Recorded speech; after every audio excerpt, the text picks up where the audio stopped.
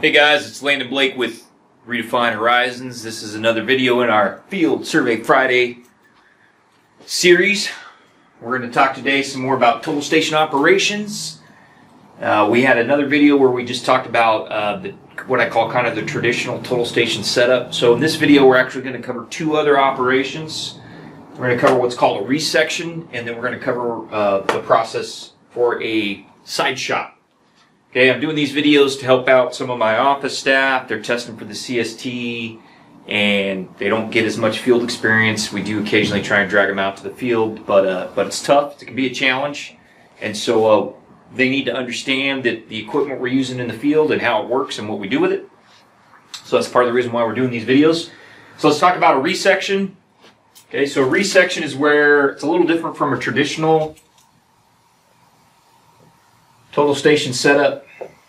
I don't particularly like resections, so you're not allowed to use a resection at my shop unless you have no other choice.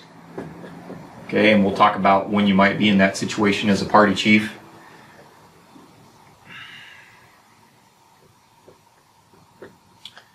Okay, but I'm going to walk you through how a resection works, because sometimes you do get in a situation where that's your only option. And a lot of other shops use resections all the time. Okay. All right, so we're going to say that we can't see between these 3 points, okay, for some reason. So we're going to say there's a building here, okay, and there's a big clump of trees right here that we can't see through, thick set of trees. And we're going to say there's another building right here. Okay, so we can't see between 1, 2, and 3. Those are our control points. All right, but if we set up right here on this point we're going to call A, if we set up on A, we can see to 1, to 2, and to 3. We can see all 3 points from A, but you can't see in between these points. Now, my shop, if you can see in between either of these pairs here, 3 and 2, 1 and 2, or 1 and 3, you're not allowed to do a resection. You have to set up on the pair. Okay, but in this scenario I've sketched out, you can't do that. And this does happen sometimes. So, what is a resection? So in a resection, you set up over a new point that doesn't have a coordinate value, and you shoot 2 known points to calculate the coordinate at your setup point. So you set up on A, you go into the resection routine in your total station, okay, and the first thing it's going to tell you, shoot your first point. So you shoot RH2, okay. Then it says shoot your second point. You shoot RH1, the order doesn't matter. You could shoot 1 and then 2, or 2 and then 1, it doesn't matter, okay. And then what the software on board the total station or in the data collector is going to do is it's going to calculate the coordinate for A. Okay. Now, in some resection routines, they'll actually let you shoot a 3rd or 4th or 5th point, okay, which results in a better, gives you a more accurate result, okay, for the coordinate for A. That's not how I do resections at my shop. So at my shop, you would shoot 1 and 2 to calculate your coordinate, and then after you have your coordinate calculated, you would backsight 1 from A, and you'd shoot a check shot on number 3. So we wouldn't want to use 3 in the resection. We want an independent check on it. That's how we do it at my shop. Okay. Now let's just talk about the math that the total station's actually doing, or the data collector. Okay, so we've got RH1 over here. We've got RH2 over here. Okay. Now when we set up at A, we're going to measure a vertical angle and a slope distance to 2, okay? And the total station is going to convert that into a horizontal distance. We'll call it HD1. It's going to measure a slope distance and a vertical angle to number 1, and it's going to use that to calculate, let's call this HD1, and we'll call this HD2. Okay, so 2 horizontal distances. Now, if you know the 2 coordinates here, which we do, we know these 2 coordinates, okay? So we could actually draw a line in between these. We know this distance, we'll call it HD3. Okay, you can actually solve this location here, and there's a couple ways you can think about it. So one is, if you draw a circle from 2 with HD2 as the radius, and you draw a circle from 1 with HD1 as the radius, those two circles are going to intersect at 2 points. Okay, let me just draw an example over here. So we've got RH2, RH1. We know where this distance from RH2, and we know, I'm going to draw it in a different color. We know where this other distance from RH1. Those two circles intersect at only 2 locations. Okay, so in a typical resection routine, you have to tell the software which side of the line you're on, the left or the right, because it's got 2 possible solutions, and it needs to pick one. Okay, you can also do this. This is also a law of sines calculation. Okay, so side, side, side. I think that's law of sines. Side, side, side. Law of sines calculation. So you can do it. You can do it with intersecting circles. Okay, and the coordinate geometry formula for circles, or you can do it with law of sines. I don't want to get into the math here. I will do another video on law of sines that will teach you how to do this. But that's the math that the software's doing. Okay, so this is a way to set up over a point with no assigned coordinate yet. Shoot 2 other points with the coordinate and calculate this value. Now it's nice if you have a third point you can check into. Okay, so at my shop, this is the only time you're allowed to do a resection. Okay, is when you've got control on a site that's not intervisible. Okay, if you have intervisible control, in my shop you have to do a traditional station setup. You're not allowed to resection. Now, why do people like resections? People like resections because they're lazy. Okay, so let's just say that we had something, let's say we've got a corner of a building over here. Okay, and we want to shoot the corner of this building. Okay. But we can't see the corner of the building from 2 or 1, but we can see it from A. Okay, but now in this example, let's say that 1 and 2 are intervisible. You can see between them. Okay. Now here's what a lazy crew will do. A lazy crew will go out, they'll set a nail or control point, whatever, at A. Okay, and they'll resection a 1 and 2, and then they'll shoot the building corner. Okay, but at my shop, you're not allowed to do that. Okay, now in that scenario with the lazy crew, they did 1 setup to get their shot. Okay, but now let's go over here and see how a redefined horizons crew would do it. If they can see between RH1 and 2, I make them set up on 1, backside 2, shoot A in with the traditional, do a traditional station setup here and do what we call a traverse to A. I make them traverse over to A. Okay, then when they get to A, I make them set up on A, backside 1, check 2, then they can shoot their building corner. Okay, but that requires 2 setups. Okay, so a lazy field crew will do this.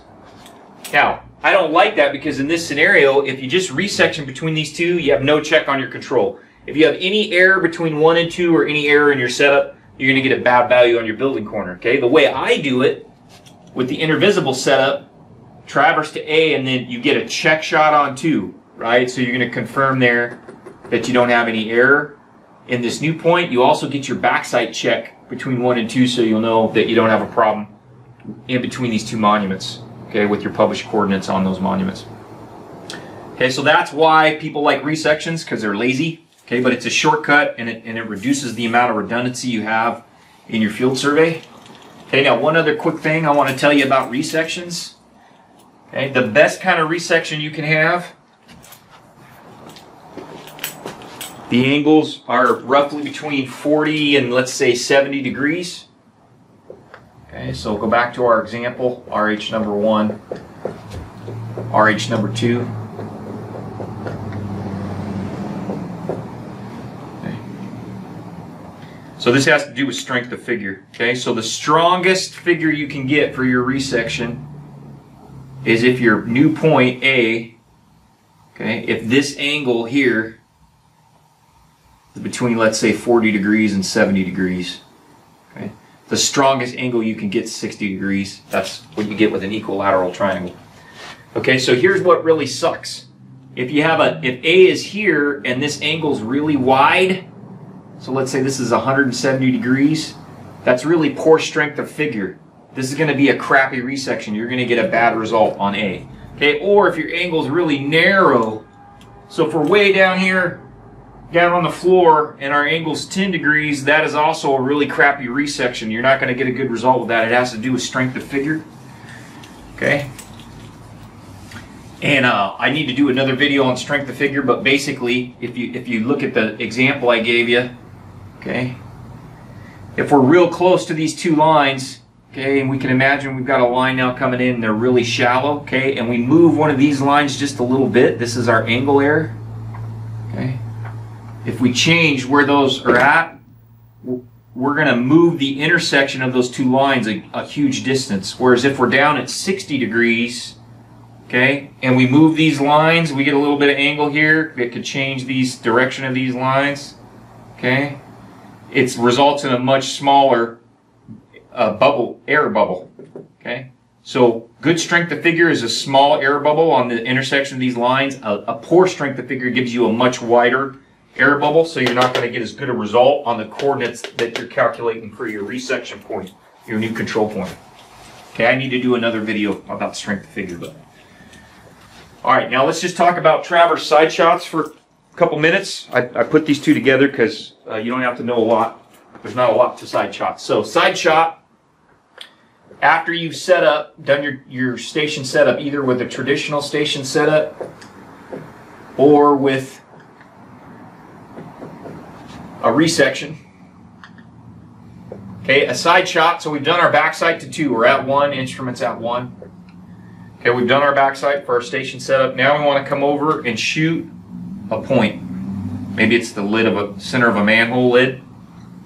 And whatever it is, doesn't matter. But in this case, this example will make it a manhole lid. Okay, so what we do, we backsided RH2 on our station setup. Now we turn to what's called our foresight. Okay, so this is the prism now. The prism's down here at our manhole in the center of the manhole lid. Don't laugh at my candy cane prism and rod.